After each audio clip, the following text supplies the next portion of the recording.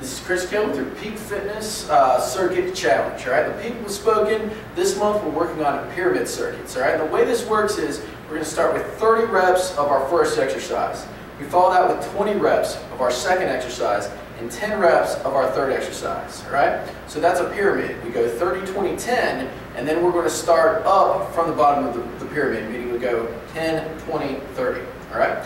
So our exercises are a band pullback for our 30 repper. All right, so I just pull back 30 times with the band. Pretty simple. Exercise 2, I just grab the band handles, give it a slight pull back, squeeze my shoulder blades together, and I come down and just hop from side to side.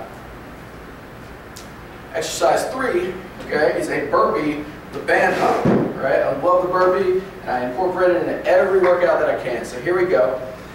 I'm going to start in a burpee position, hop up, give it a little jump across, back down, hop up, jump back across.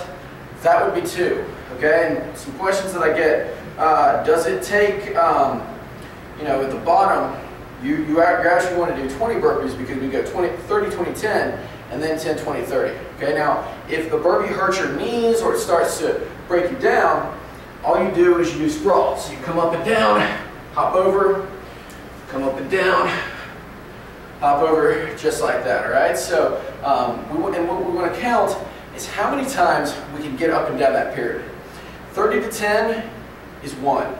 10 to 30 is 2, okay? So I want to know how many times you go down and then back up, all right? The best circuit at the end of the week, it's something special. Good luck.